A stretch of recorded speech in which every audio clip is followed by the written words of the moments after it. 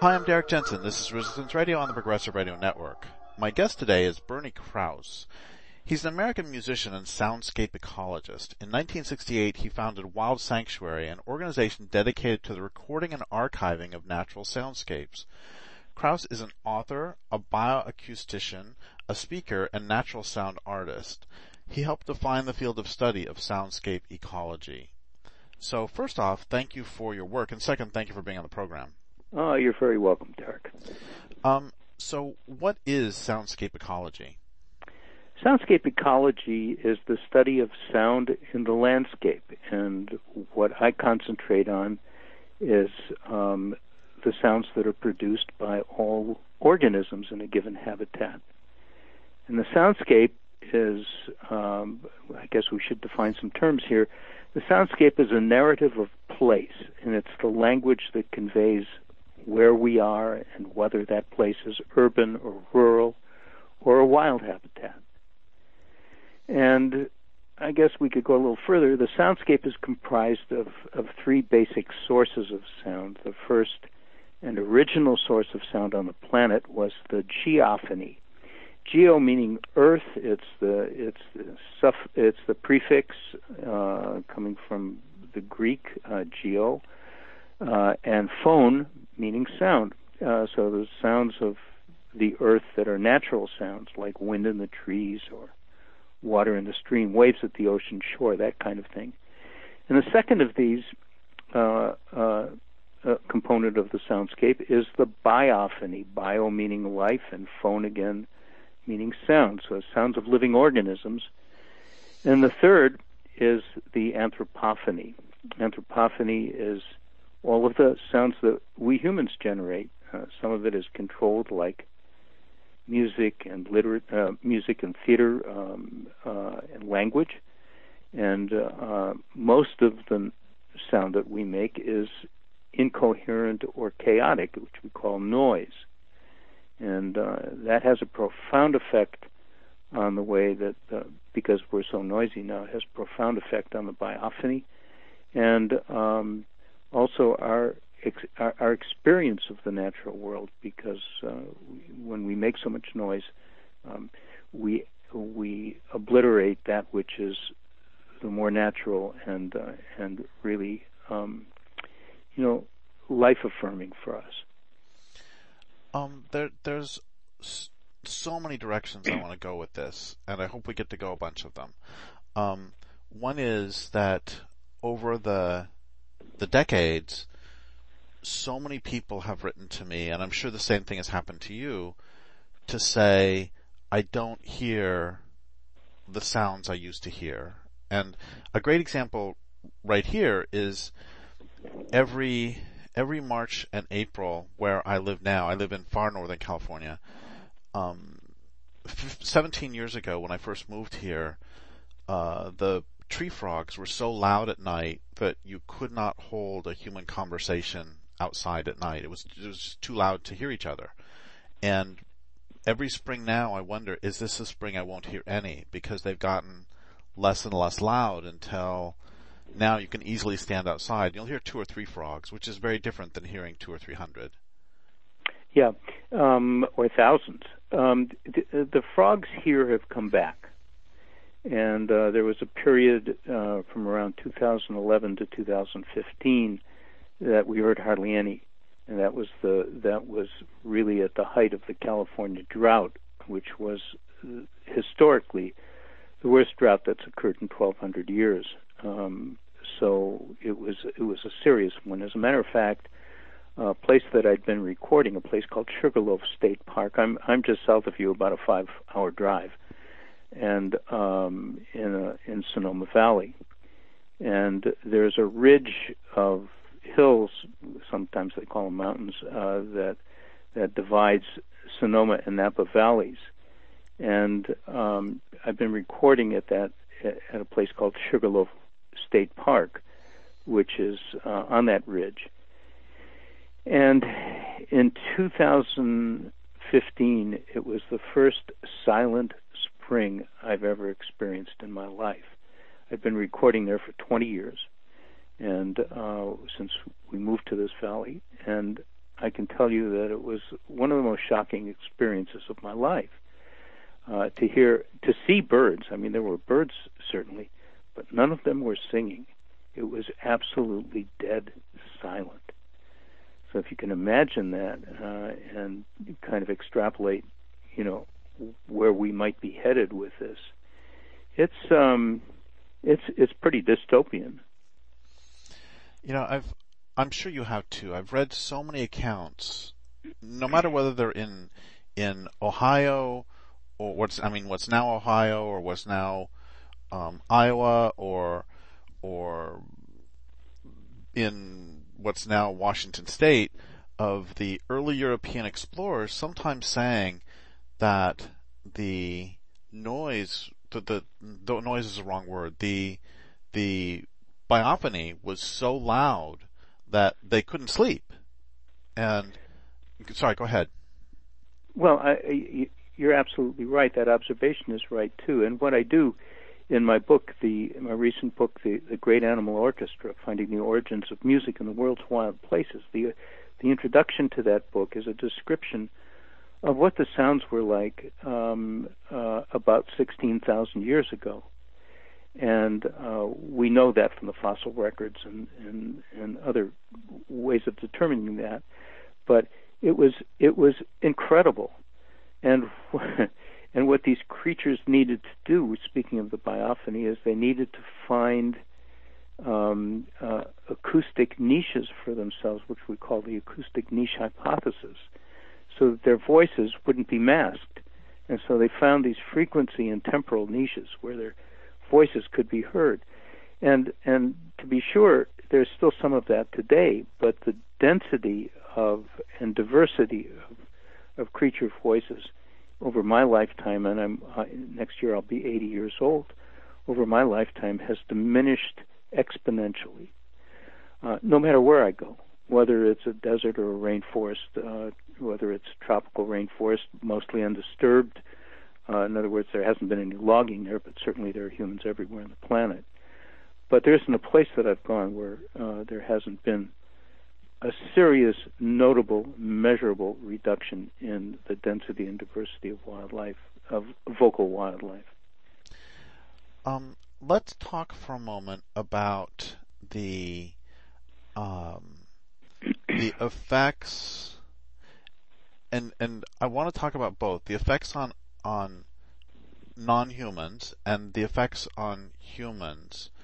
And you can go whichever way you want first, of the ascendancy of noise over the biophony, and maybe try humans first. What are the effects of growing up and living in a world filled with other voices, a world in which we evolved, and a world filled with the sound of diesel engines and 2 cycles and not so many frogs? Well, the best example I can give is I grew up in the Midwest and just outside of Detroit in the late 1930s and early 1940s. And I recall being in my bedroom at night when there were still, when the land was still undeveloped, and there were these vast fields that went for miles, part of the Wisconsin Glacier that disappeared again 16,000 years ago. But that whole area was filled with wildlife sound, and those are the symbolic sounds that are really engraved in my mind, and I can recall that soundscape today as clearly as I heard it on those evenings when I was 3 and 4 years old in the spring. So yeah, but that's all gone now, and as it happens, I have a library of maybe 5,000 hours of material from every place around the world, both marine and terrestrial. But a lot of it comes from, a large percentage of it comes from the United States and North America. And I can tell you that the rate of destruction of habitats in the U.S. has diminished the soundscape to the point where it's so troubling to me as a listener, because I don't see very well, so my whole world is informed by sound.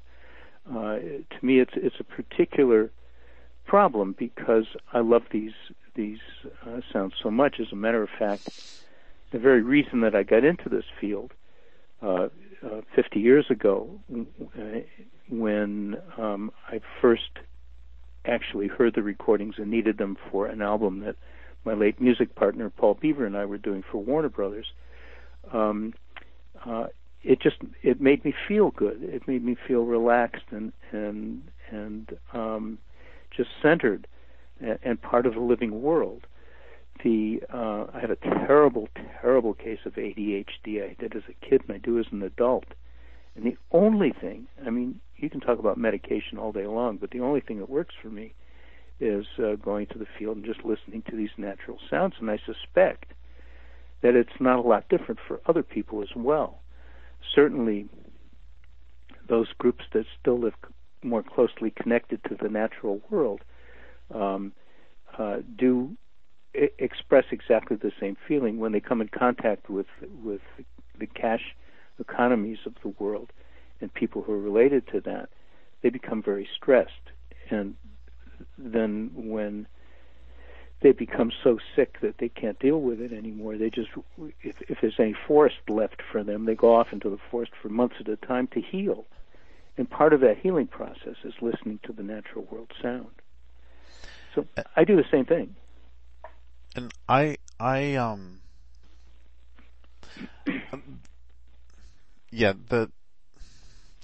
whenever I'm on tour, I always, at the end of the day, when I get done with the event, then I go back to my hotel room, I always pull the curtain shut and leave the lights off, because when I'm in a cityscape, or when I'm in a city, I always end up, I feel at the end of the day as though my skin has been braided. Yeah. And a lot of that has to do, both visually and then also through sound, just there is so much, to use the word you used earlier, so much chaos. And I never feel that when I'm in a forest. I never feel overwhelmed, and I never feel, this happens every single time I end up in a city. Well, there's a reason for that. When you are in a natural environment that is wild, the narrative expressed through the biophony is a vast library of detail that together tells stories from many different perspectives, and it carries a lot of information in it. And one of those is the degree to which a habitat is thriving, but also because those sounds are cohesive sounds and they're, for the most part, non-threatening, it has an effect on us because those natural soundscapes are part of our DNA. Every one of us has that in our DNA.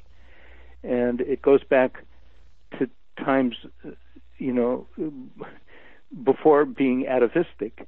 These soundscapes, if you ask anybody where they want to go on a vacation, for instance, they'll tell you they want to go to the ocean, or they want to go to the mountains, or they want to go to the desert. They have these totem ideas about what they like, and what would make them feel good. Never mind that they bring all that crap with them to make a lot of noise and obliterate it. But their initial knee-jerk reaction, for the most part, is they want to get away to a place that has those kinds of resonances to them. And the problem is that because we're so connected in this society to technology and the technologies that deliver these sounds, we never get a chance, most of us never get a chance to really hear that. And the other issue is that is a problem to resolve is, okay, so let's say, for instance, we break away and we get away to a place like the Arctic National Wildlife Refuge, where there are no habitats, there are no trails. It's truly wild. It's like Bill McKibben says, you can walk for a week in any direction and never hit a fence or a road.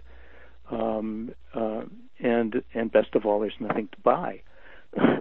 But the problem is that the place is wild because there are so few people there. But if in the process of doing this stuff and creating this idea that the natural world cures us, where are we going to go that humans are going to partake in that environment where we're not going to destroy that environment too? So what's left of the natural world are places that very few of us have the ability or the willingness or the courage to go to, because sometimes they're far away and very exotic. We don't really understand them. We feel much safer in places that we know. But what are we going to do about that we're encouraging people to do to maintain the integrity of those environments, those habitats? That's a hugely important point. And yeah, can you back up for a moment? And you said I never back up. No. You said that there are all these narratives, and you've used that word a couple times, and I'm completely with you on that. And I'm wondering if you can be more explicit and help people who might not have thought of it that way to understand what you mean by that.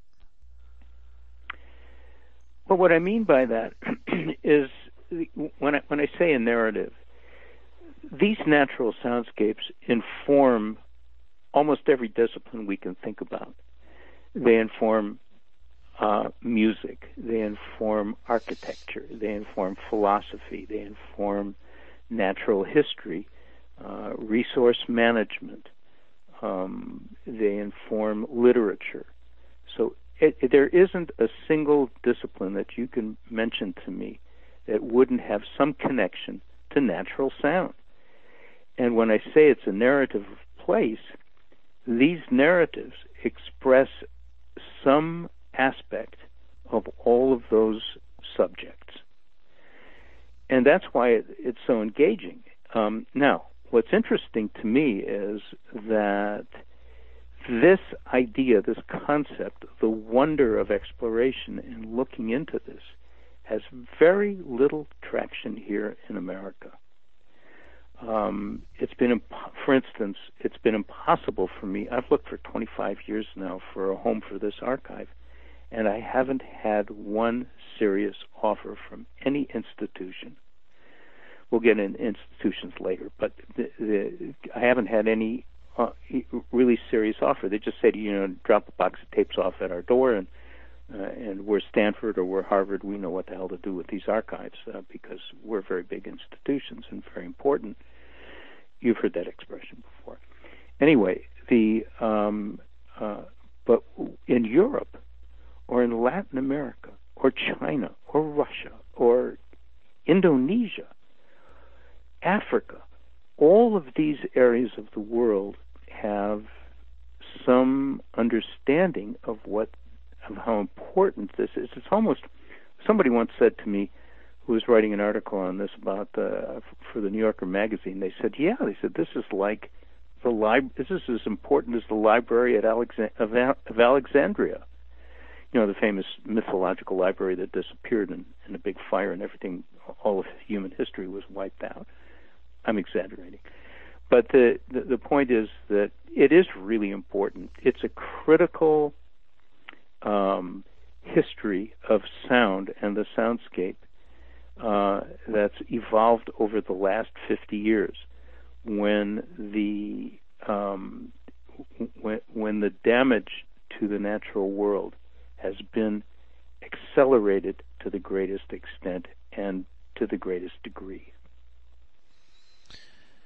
Once again, so many directions to go, and yeah. I want to come back to what you just said, and the valuing of this. Well, actually, let's go there first. That obviously, I would rather hear passenger pigeons for real than to hear a tape of them. But that doesn't alter the fact that I've read accounts first that the flocks of passenger pigeons, would darken the sky for days at a time and would sound like rolling thunder. And the individual, I've read accounts by authors of these smaller flocks of birds and how their landing and that the sounds they made were the authors described them as more beautiful than any symphony. Yeah.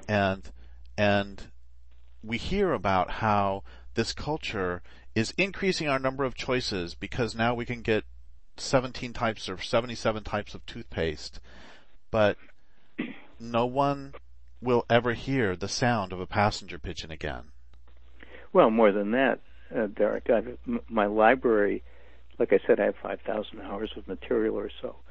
Half of my library comes from habitats that are now either altogether silent or so radically compromised that the biophonies can no longer be heard in any of their original form. That's half of my archive. And most of that comes from here in the United States, but it's also for the rest of the world as well. It's disappearing really fast.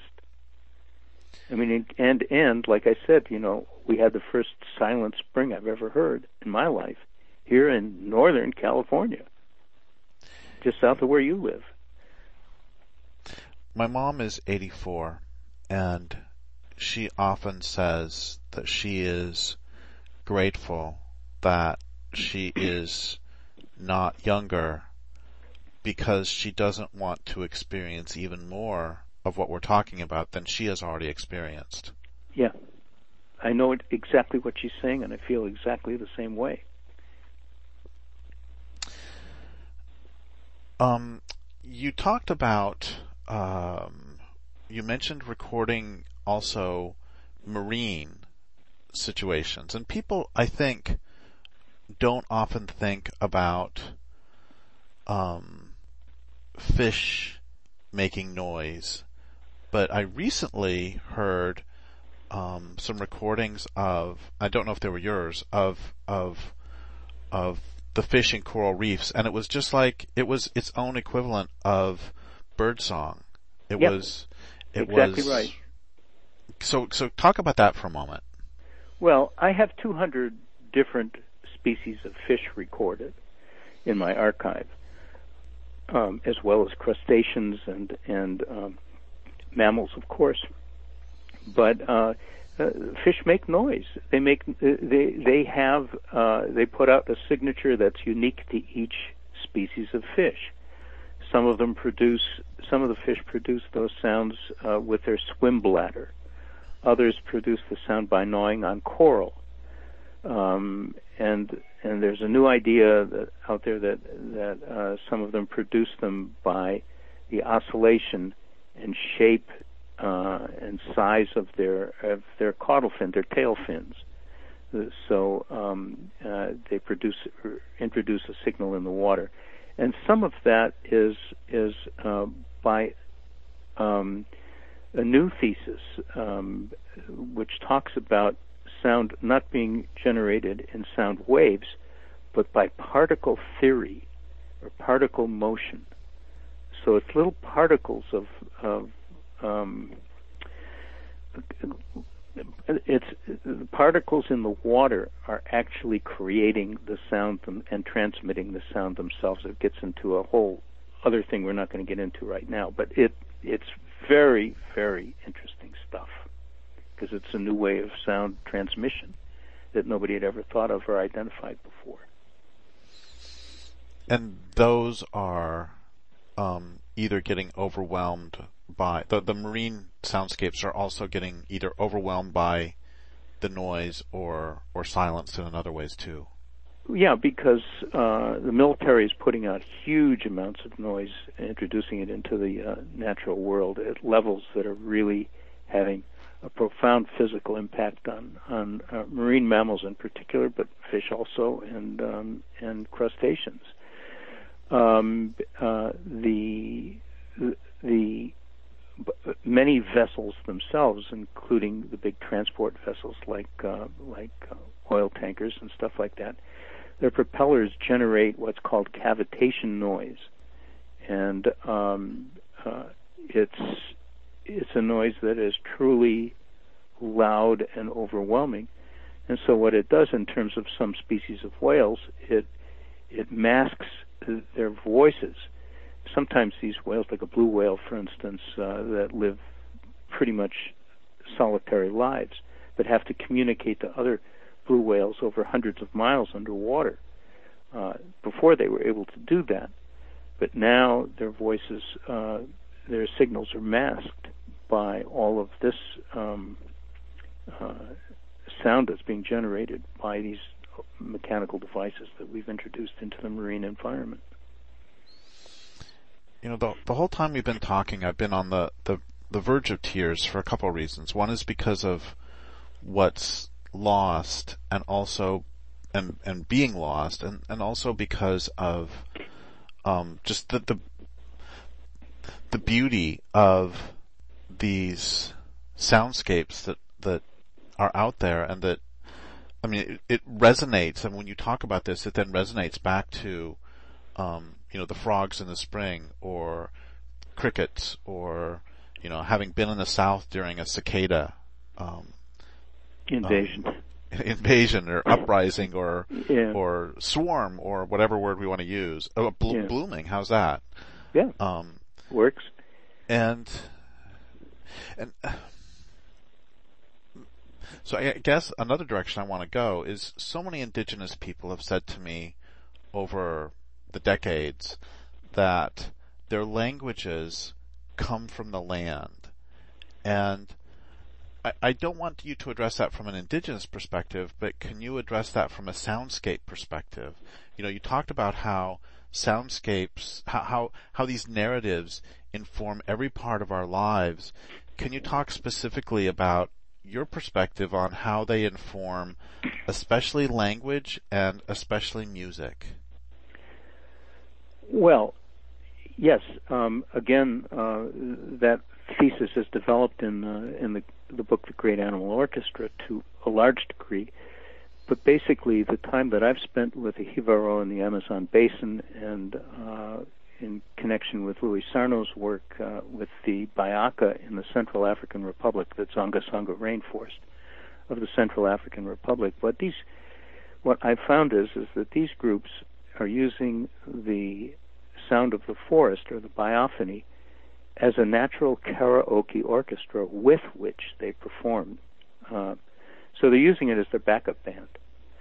And as soon as they hear a particular combination of insects or frogs or mammals, or maybe the whole thing, they break into song that's related exactly to that particular moment of the soundscape. They've learned their melody, their idea of melody. They've learned their idea of composition, organization of sound from the rainforest sounds, the biophony. They've learned their rhythm from the biophony. And they've learned their performance, the ways in which they actually perform their music from the way that the biophony articulates itself. And they've learned dance because they've watched the animals move, and consequently they too have moved similar to those movements of other animals. The interesting thing is here that none of these groups that I've been connected with, and that I know of from others who've worked with groups like Steve Feld and the Kalali in Papua New Guinea, and Bruce Albert, who does work with the Yanomami in northern Brazil. All of these people who've observed, like I've observed mostly from the outside, but certainly observed them, have understood the connection between the natural sound and their language development, because it relates. The reason the different languages have developed is because there are different biophonies that have been the roots of their language, the inspiration for their language. So all of this ties together in a fascinating, intricate way, and has been in place for a long time. Now, all of that, the Bioka certainly because of the intrusion of the Chinese and Europeans for the hardwood forests that they've lived in for millennia, have seen their culture compromised really greatly. The same thing with the Hibaro and the Amazon. All that is changing now with oil exploration and deforestation for palm oil, for instance. So it's changing. It's changing really rapidly. And one of the sad things is that I was able to capture a lot of that and record that and have that in my archive as an example of what these places sounded like at one point, because you're not going to hear them any other way. John Livingston wrote extensively about how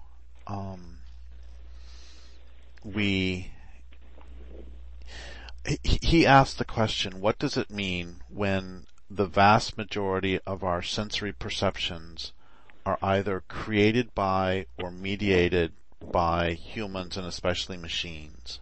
Yeah. And part of his thesis was that people living in echo chambers, or people, if they put you into a sensory deprivation tank and all you have is yourself, that you begin to hallucinate. Yeah. And he was convinced that because most of us only receive information or perceptions created by or mediated by humans and especially machines, that most of our ideologies then are what you would call hallucinations, and that they're was illusions. one of they're illusions and one of the sources of our insane behavior. Oh, there's no question about that. There's a guy by the name of Paul Shepard who wrote a very important book. I mean, it's the inspiration for almost everything that I've done and written. He wrote a book called The Others: How Animals Made Us Human. And he also wrote a book called Nature and Madness. And the premise of that book is that the further we draw away from the natural world, the more pathological we become as a culture. And if you don't believe that, just watch the news.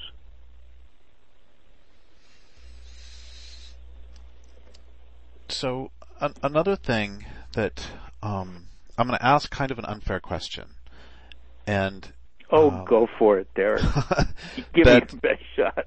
the unfair question is on your website for the Wild Sanctuary or for Wild Sanctuary, you mention at one point beautiful soundscapes, and I'm not going to ask you to choose one because I can't do that myself either. But what are some of the most moving to you soundscapes that you have recorded, or soundscapes that you wish that everyone could hear? That's an unfair question at all. It's a great question. And my favorite place to record has always been Alaska.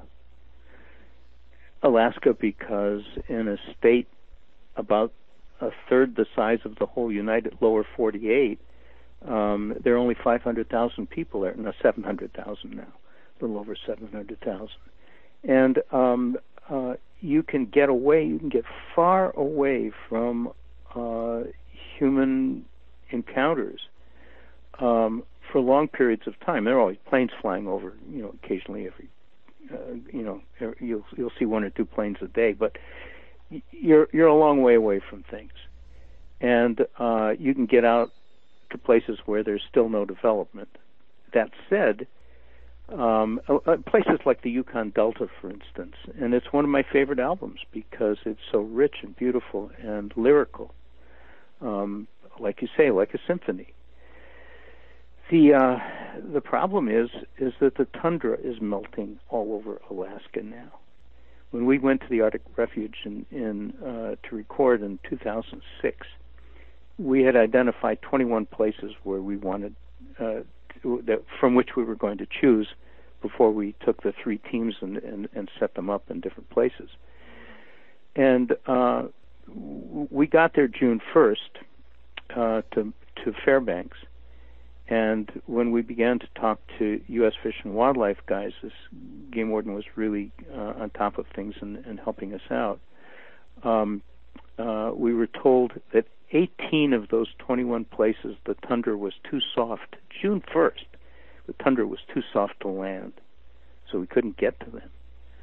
And the 3 places that we got to, it was clear that even at that time of year, which usually doesn't happen until mid-June or late June, already the tundra was beginning to melt to the point where what we were seeing was robins, American robins, 300 miles further north than they had ever been seen or heard before. And the Native Americans who were living in some of those very small villages in that area didn't even have a name for the bird because they'd never seen it before. So we're seeing and hearing things that are changing so rapidly now. But Alaska still, by far, the Yukon Delta, for instance, is a wonderful place. It's a place where millions of birds gather. They fly from as far away as Africa or New Zealand to converge on this one spot and breed in the very short summers that the subarctic, provides for them. That's really remarkable. It's beautiful. It's quite extraordinary, and you're not distracted by other humans around you. You can be there for 2 weeks and not see one. Hello? Well, go ahead. Yeah, I'm sorry. Somebody picked up the line on the other end. So what would be, obviously your recordings are no substitute for the real thing. No, they're an illusion. They're an abstraction. But given that we all understand that, what would be the best use of your remarkable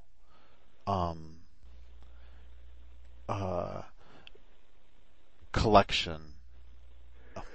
Ideally, it would be finding a home for it in an institution that was willing to teach the interdisciplinary relationships that are informed by soundscape ecology. It would have, as part of the institution, an academic chair in soundscape ecology, somebody to teach that. And there are a lot of people out there now who can do that, who are qualified. When I got my PhD in 1981, there were 6 people with a PhD in bio-acoustics. Now there are probably 2,000. And it's exploding exponentially in terms of interest in this work. Problem is, as more and more people get engaged in it, there's less and less habitat to record.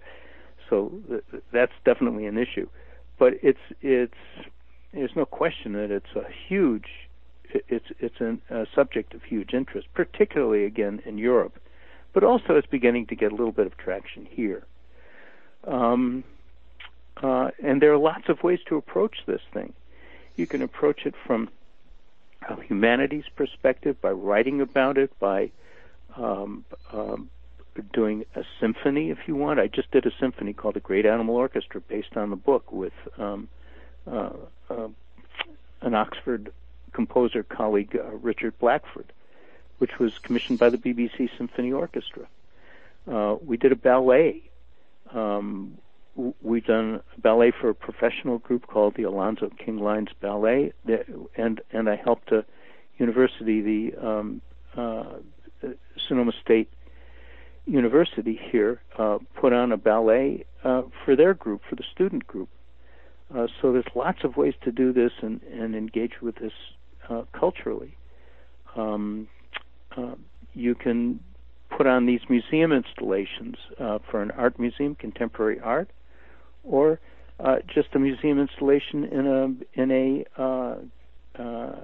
like a natural history museum, or like the California Academy of Sciences, for instance. So there are all of these outlets for this material. There are ways to engage with this material that actually provides a living without doing damage to the rest of the world. So when you're out there with a recorder, you're not hurting anything. You're not interacting with anything. You can set the recorder up in the forest and walk away for 5-6 hours at a time, or a day, or a week, and still get your material and not affect what's going on wildlife-wise around, in a natural habitat. So what I'd like to see is I'd like to see this archive as the basis for a whole new field. Find a place in an institution. I'd like to see students interested in it and teachers interested in conveying this great information, because it's the most interesting stuff that's come along the pike in a long, long time. And unfortunately, it's at a transition period where we've got to decide whether we're going to protect these areas or, just let them go. And who's going to put the energy and resources into it to make that happen? So we would sort of have a nice sort of transition to a wind down question, but I want to ask you something else first, which is something I missed earlier, which is if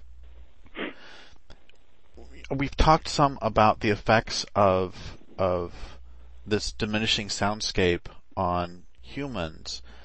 What, in your experience, what are the effects? How does, if we drop off non-sonic habitat loss, because now I'm counting, thanks to you, I'm counting the soundscape as part of habitat. If we drop off it's the problems, voice. It's the voice of the natural world. And what happens to the natural world as that voice is diminished? What cascading effects does that have on the non-humans themselves as they are drowned out by machines, basically? Well, they don't even have to be drowned out by machines. When you do a clear cut, or you do selective logging, for instance, it has a profound effect on the biophony. And when one creature that's helped serve as an underpinning for the biophony in that particular habitat is lost, all of the other creatures fall into a chaotic way of expressing themselves, because that gap is missing, and that underpinning that was so important to the whole biophony is missing. And so they struggle for sometimes long periods of time, sometimes decades, to find that balance again, that bioacoustic balance that is so necessary to maintain the integrity, certainly the bioacoustic integrity of that habitat. And that's really key.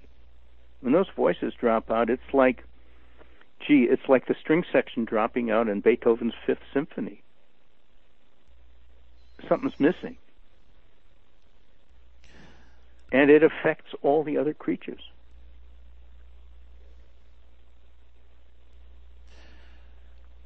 So I guess two last questions. One of them is that I mentioned early on that so many people have written to me to say that things are much quieter than they used to be. And it seems that everything you're talking about we have, and you said yourself you remember things from when you were 3 and 4. And is that your experience of other people's experience of your work, is to come to you with strong emotion associated with the sounds of meadowlarks when they were a child, or the sounds of red-winged blackbirds. Is your experience that so many people have that powerful bonding with those sounds? I get that a lot. As a matter of fact, I did a piece called about habitat loss and particularly the soundscape that was done for CNN last year. It was called Great Big Story, and it's on YouTube. You can actually see it, and it's had over 2 million views. And the interesting thing about it is how many responses we've got that are truly heartrending. They're deeply felt, and the comments are, usually you get somebody doing a snide remark or something like that, but there isn't hardly any of that here in the response to this piece. And it shows how deeply ingrained and how deeply felt this is across really many people's experience in this with this subject. So I agree. I think it's very important to think about, and it's certainly been my experience that other people feel this, not just you and me. I became an environmentalist really because when I was in second grade, that'd be 1967, 1968. I was 7 years old. Yeah. They put in a subdivision near where I lived, and the meadowlarks disappeared. And I recognized, even in second grade, I didn't have this language, but I recognized the meadowlarks are gone, and they keep building in subdivisions. The meadowlarks will have nowhere to go. Yeah. And so my point is that the sound of meadowlarks is what put me on the path I'm on today. Yeah, it's really pretty. It's a gorgeous sound, whether it's Eastern or Western. So, given that this culture is just grinding away at the planet, what do you want people to do regarding especially soundscapes? What can we do to help stop this destruction of the greatest symphony ever? Well, we've got to learn to shut the hell up and pay some attention to the beauty that's around us. To me, I'm not a religious person, but to me, that soundscape, that biophony, is the voice of the divine, and it's the way that the others are reaching out to us and screaming at the top of their little lungs as much as they can to say, "Shut up, be quiet, quiet down, get to know us a little bit." And get to understand how important this is to your lives. And to the extent that we're able to do that, great. And to the extent we're not, I guess it's not going to work out too well. And and we're at that point where it's a critical decision to make. Well, I would like to thank you very much for your work and for being on the program, and I would like to thank listeners for listening. My guest today has been Bernie Krause. This is Derrick Jensen for Resistance Radio on the Progressive Radio Network.